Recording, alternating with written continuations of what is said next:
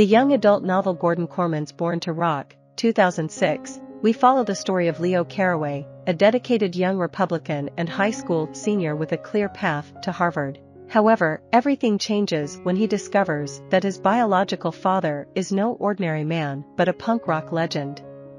Leo's mother has kept this secret from him, leaving him curious about the mysterious Marion X.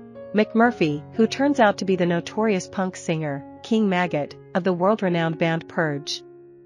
Leo attributes his negative traits, especially his anger issues, to his absent father's genes. As he delves deeper into King Maggot's world through a term paper written by his punk-loving friend Melinda, Leo begins to understand the truth behind his anger. While tutoring his classmate Owen, who happens to be gay, Leo finds himself caught in a cheating scheme orchestrated by the assistant principal. Despite pressure to implicate Owen, Leo remains true to his ideals and refuses to betray his friend. Unfortunately, sticking to his principles results in Leo losing his $40,000 scholarship to Harvard. Determined to attend the prestigious university, Leo decides to approach his rock star father. However, instead of asking for financial help outright, Leo expresses his genuine desire to get to know King Maggot, setting the stage for an intriguing and life-changing encounter. In the captivating tale of Born to Rock, King, the legendary punk rock icon, extends a surprising invitation to Leo, urging him to join as a roadie on the tour. Leo's friends, Melinda and Owen, both ardent Purge fans, eagerly tag along to keep him company. On the tour, Leo encounters Bernie, King's cousin and manager, and also clashes with Cam, a rugged fellow roadie. Despite the challenges they face on the road, this newfound makeshift family always manages to overcome them.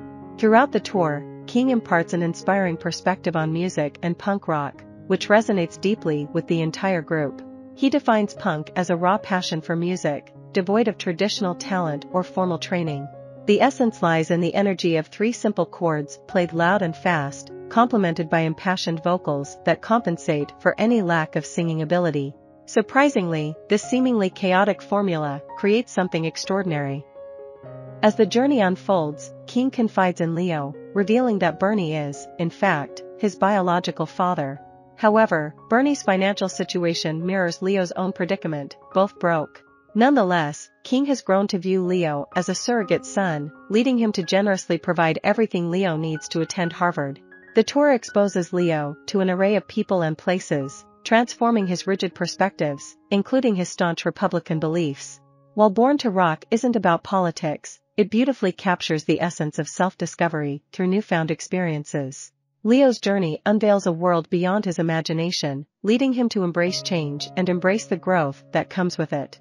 I hope you enjoyed this video. Leave a like if you did and be sure to subscribe. Thank you.